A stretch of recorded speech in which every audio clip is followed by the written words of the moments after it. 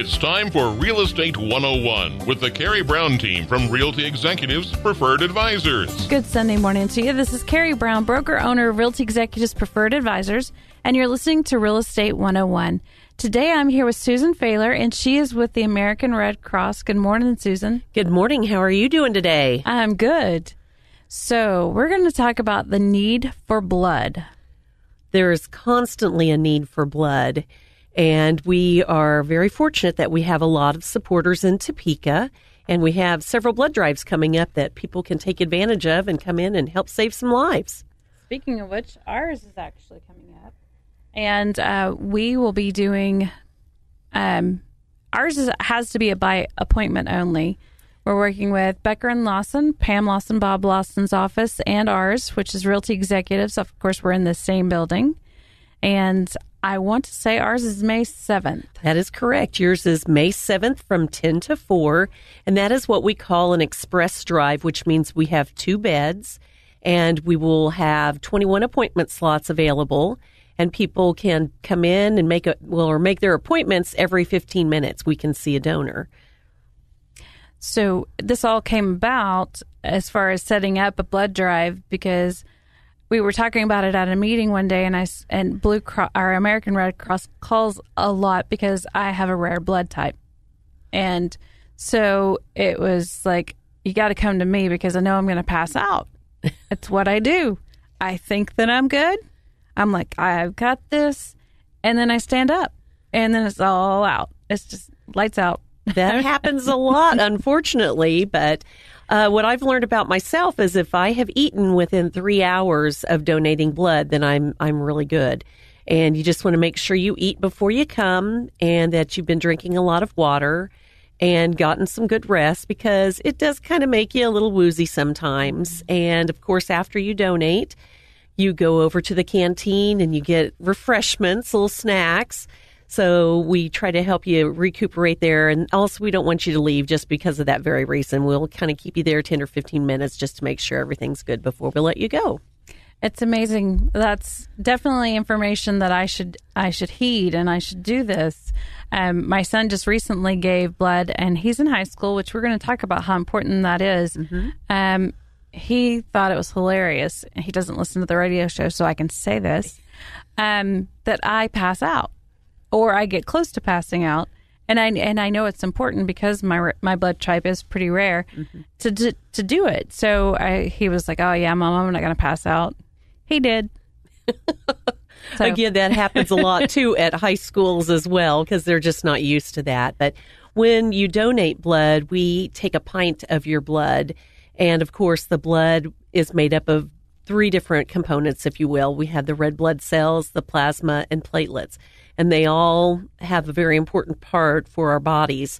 So your body has about 10 pints in it. And so when we take one, of course, and you have the 9, you can donate every 56 days. Wow. So it takes a little less than that for it to actually build back up. But that's why we ask you to drink a lot of water because that's the best way to get that blood built back up. See, my goal here is to beat this. I am going to do this. I am going to stay completely conscious, and it is not going to faze me a bit. Well, that's a great goal to have. And then once you conquer that, then every 56 days we'll see you. So, and usually what my problem is ordinarily I am low on iron.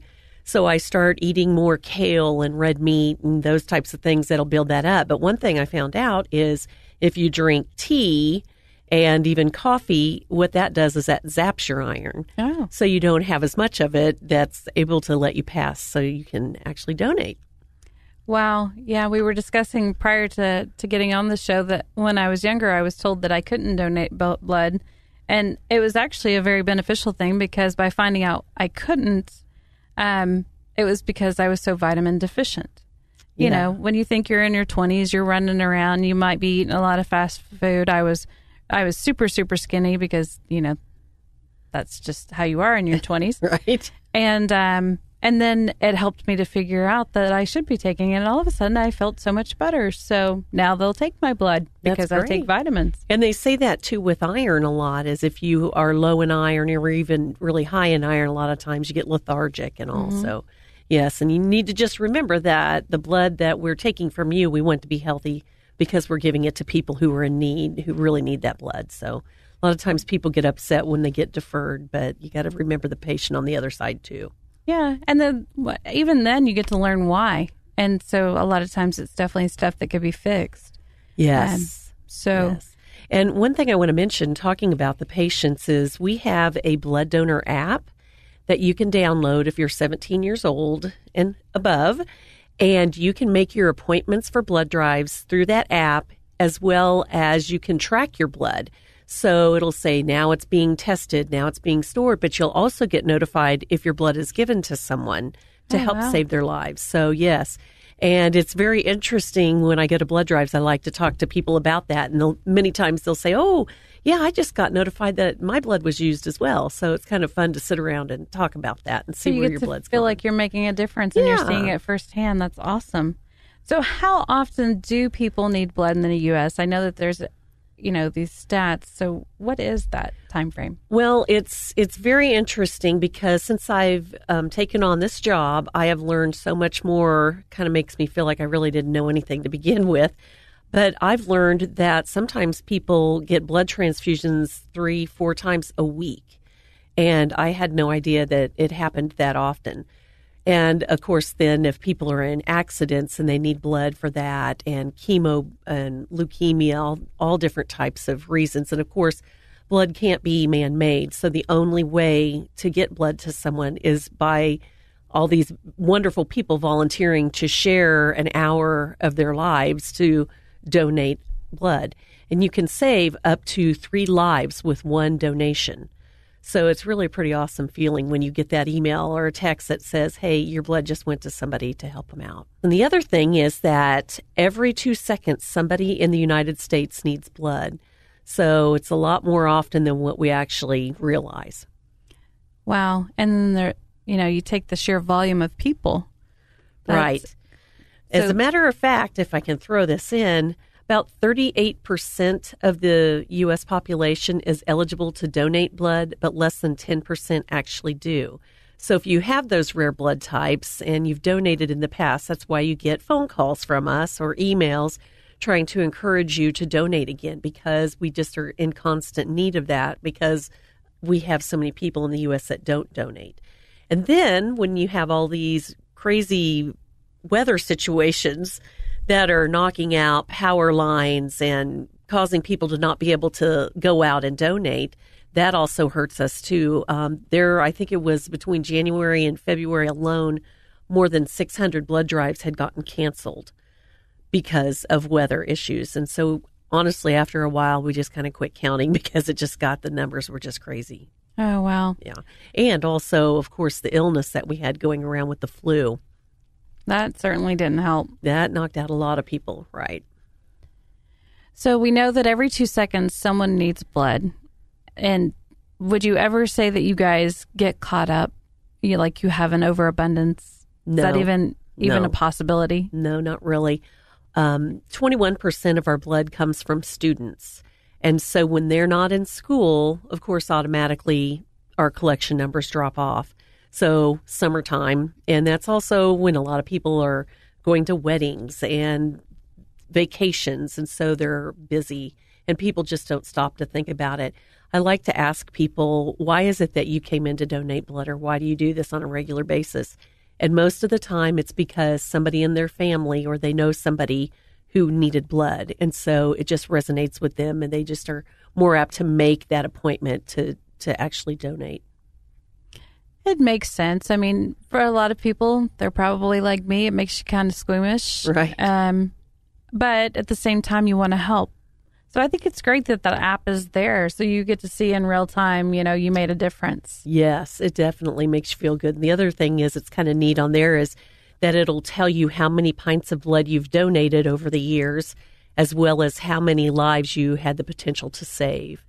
So that's pretty neat. And also a lot of times people will say, well, gosh, I don't even know what my blood type is. Well, after you come and donate blood, you will be notified of what your blood type is. You get a nice little card that you can put in your wallet. And if you're ever in an accident, that would be pretty useful. Yes, definitely. And a lot of people ask why O-negative blood is in such demand. Well, it doesn't matter what your blood type is. Anybody can receive O negative blood.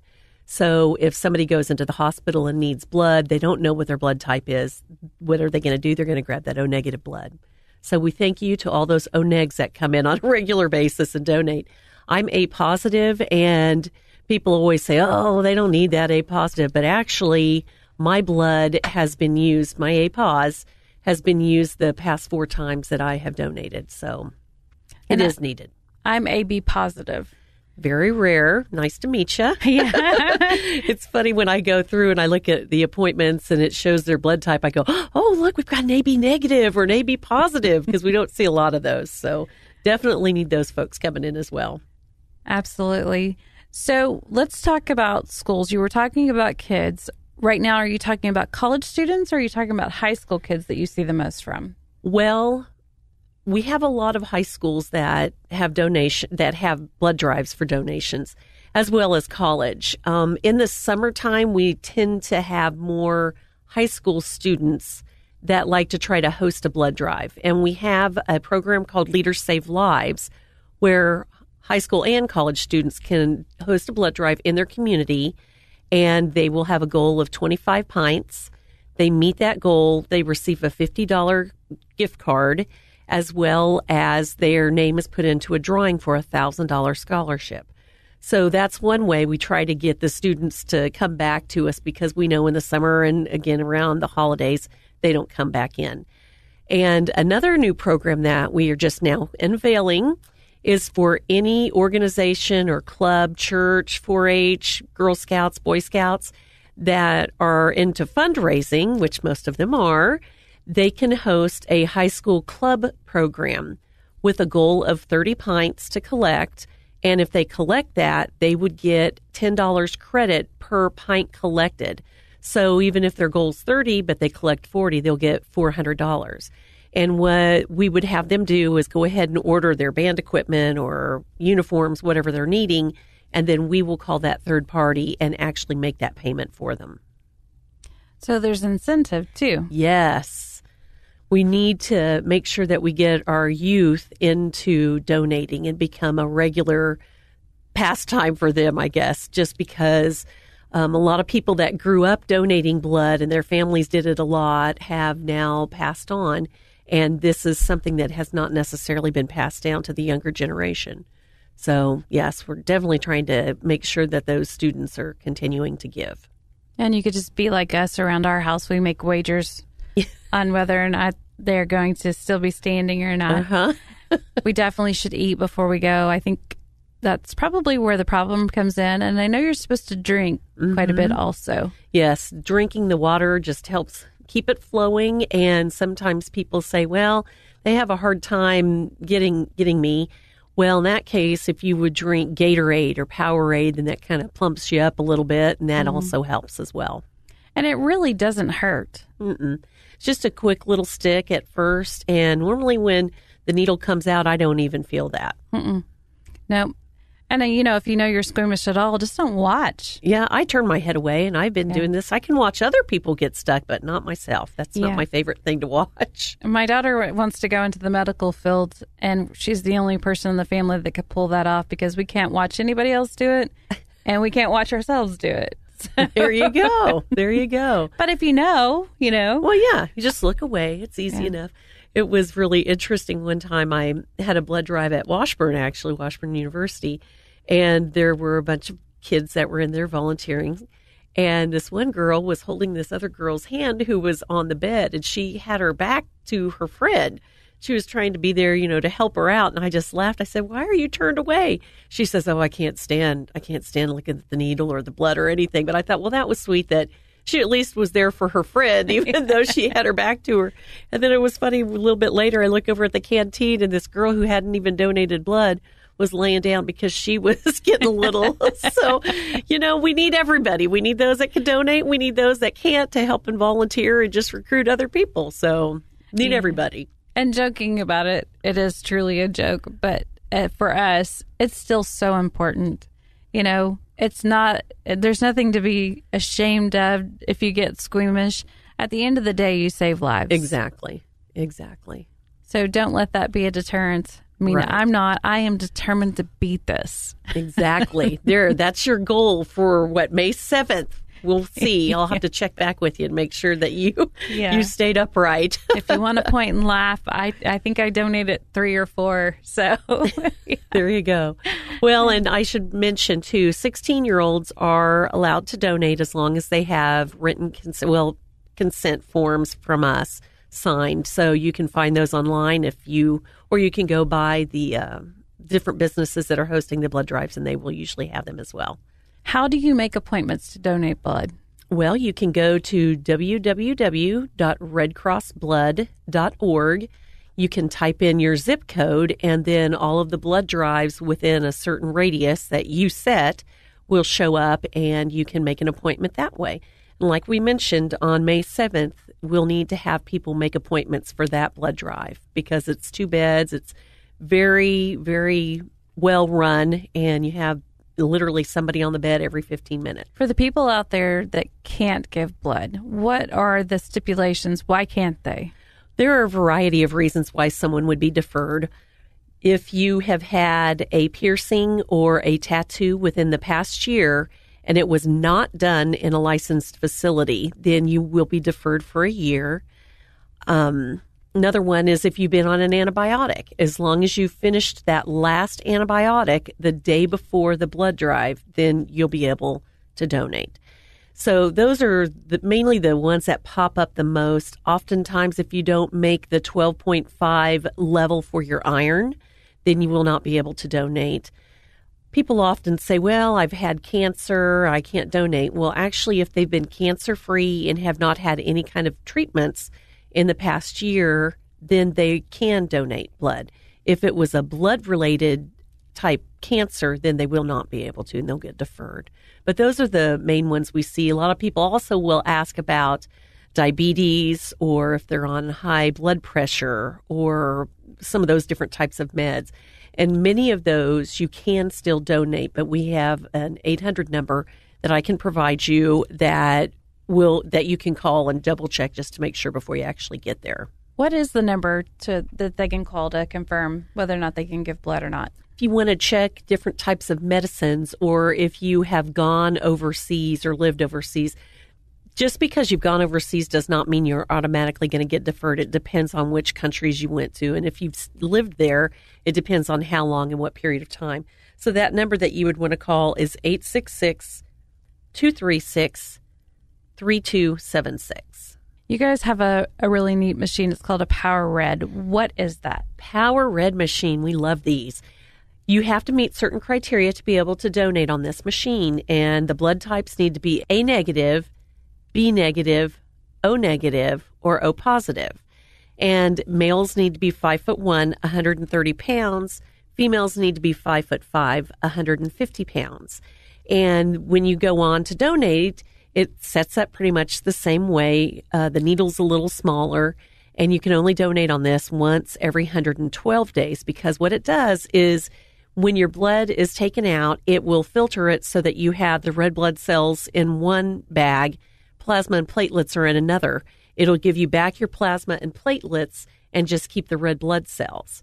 Now, the reason for doing that is because the turnaround time to be able to use that blood is only about 2 to 3 days, whereas with whole blood, it takes about a week for it to go through all the different testing and everything. The other thing about that is it can save up to 60 babies' lives, because you figure they just need the red blood cells because it's got the oxygen in it. And so they only need a teaspoon, tablespoon, whatever, of blood. So therefore, that's the blood that they're given, and you can save that many lives. That's pretty amazing. I feel kind of like they discriminate against me because I'm certainly not 5'5", and I don't have the right blood type. This is true. So it's that height and over, or that height? It's that height and over. Okay. Mm-hmm. And that weight and over as well. Gotcha.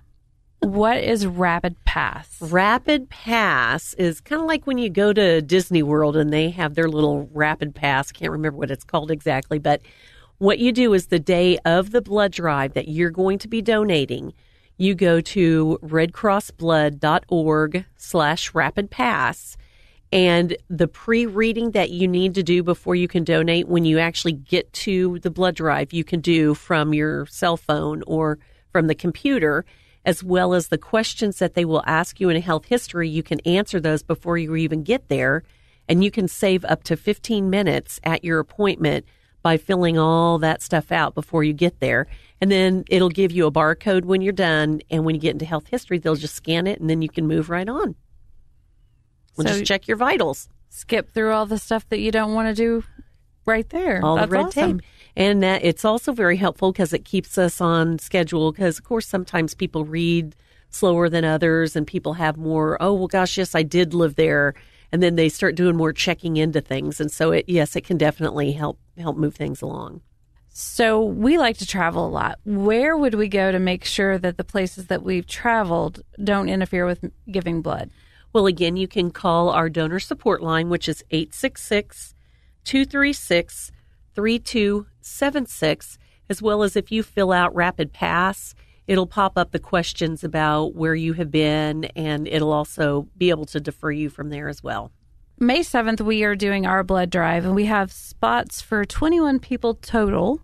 Once that's filled, they can't take on anybody else. So obviously, we would love for you guys to still continue to give blood regardless of where you go. So where else are they donating blood around Topeka or in the vicinity so that they know? There are several blood drives scheduled for May, and for instance, May 4th will be at Laird Noller Ford from 9 to 4. Of course, then we have Realty Executives on May 7th from 10 to 4. May 17th is going to be at the Holiday Building, and that is going to be the Topeka Battle of the Badges, which is kind of a fun drive because when you show up to donate, you will get to vote for your favorite badged officers, if it's fire department or police. And then there's a traveling trophy, so we'll see who gets to win that and take that with them. But that, again, is May 17th from 9 to 3. Then we also have a blood drive May 23rd at Kansas Neurological Institute from 9:30 to 2:30, and that is at 3107 Southwest 21st Street in the Pleasant View Building. And it's kind of hard to find that, but we have signs up, so just keep looking around, see if you can find us, because we'd love to see more people come in, donate, or even give us a call if they're interested in trying to organize blood drives for their school or club organization, as well as a business. So again, if your child is 16 years of age, at 16 years of age, they can donate as long as the parent has given them permission. That is correct. So yes. Feel free to take them with you. It'd be great for them to learn at a young age to get involved. Right, as well as donating together, saving lives together. I like to tell students, younger people that I give presentations to, I say, well, since heroes are really big right now, superheroes, I say, okay, well, what makes a superhero so super? What is it that they're doing? Well, they're helping people. And I say, exactly. That's why I like to say that people who donate blood are also superheroes, because they too are donating blood to help people. So it's a wonderful, wonderful feeling, especially when you get that notification that your blood was used. Makes you just really feel good that you've recycled yourself. The quick and skinny, how many times can a person donate in a year? If you donate whole blood, you can donate every 56 days. And we do have several blood drives in the area where they are set up about every other month. So you can donate 6 times a year. If you donate on the Power Red machine, because we're taking a little bit more red blood cells from you, you can only donate once every 112 days. So that's about every other or every 4 months then. So it's every 112 days, 3 times a year. I think a really important stat to remember is that 38% of people are eligible to give blood, but 10% do. So don't think someone else is doing it. Go ahead, go in and do it. I joke about passing out, but I think that is my fault. I psych myself out. It really does not hurt. I don't think it hurts at all, and I'm a little bit of a wimp. It's a quick stick. It's not a big deal, and you're saving a life. Right. And interestingly enough, we ask you to allow us about an hour to be at the blood drive, but the actual time it takes to donate the blood itself is only usually from 4 minutes to 8 minutes. Usually everybody is finished. So that's a very short amount of time given, the whole hour that you're there. So it really doesn't take as long as what people think. And you're right. We need people to come in and start donating more regularly. And the thing is, if you ever need blood, you'll be super glad that somebody had come in and done that, or if anybody in your family does. One more time, if you would give them your information on how to get it onto the website so that they can donate blood. Certainly. It's www.redcrossblood.org. And if you wanted to fill out Rapid Pass the day of the blood drive to help save up to 15 minutes at your appointment, that's redcrossblood.org/Rapid Pass. And if you have any questions about the type of medications that you're on or other travel that might get you deferred, the phone number that you can call is 866-236-3276. And if you're interested in trying to host a blood drive for your business or church or an organization, you can certainly give me a holler. And again, my name is Susan Fahler. My number is 316-554-4807. Again, it's 316-554-4807. And you can also follow them on Facebook at facebook.com/redcrossblood. Yes. And if you're looking to buy or sell, be sure and give us a call at 785-213-5188. You can check out our website. You can go to two different ones. They both lead to the same place, preferredadvisorsteam.com and nekansashomes.com. We're on 4 MLSs, so you can check out everything from the west side of Missouri, Nebraska border, all the way out to Junction City and down to Emporia, a little bit beyond. So kind of a one-stop shop. Again, be sure and think about us if you're looking to buy or sell. This market, we are definitely low on listings. So if you've thought about selling, statistically speaking, last year, sellers earned 14% more than prior years. So now is a good time. Again, give us a call, 785-213-5188. This is Stephen Parkin at Invista Credit Union. Purchasing a home is one of the most exciting and important decisions someone can make. Let me tell you why Invista is the best choice for financing your new home purchase. First, quick pre-approval process. Our fast decision-making gives you the power to act quickly and make an offer on your dream home. Second, local servicing. We service your mortgage in-house. You won't get a long-distance runaround, but a committed professional whose only job is to help you. Third, experienced team. We are dedicated to simplifying the process and educating you through the home buying process. Come by Invista. It's okay to dream. In fact, it's encouraged. We are your home buying partner. Give us a call at 785-228-0149. Southwest Topeka has a good neighbor. State Farm agent Jim Garrison, now at 29th and Urish. If your current insurance situation has you going around in circles, get off the roundabout and stop in and meet Jim and his wonderfully efficient staff. Let Jim Garrison give you a quote and make the Garrison comparison. He's confident that with State Farm's competitive rates, the right coverage, and his unmatched service, you'll want to make him your new insurance agent. Like a good neighbor, State Farm is there, and Jim Garrison is there for you, northeast of the roundabout at 29th and Urish. Thank you for listening to Real Estate 101 with the Carrie Brown team from Realty Executives Preferred Advisors.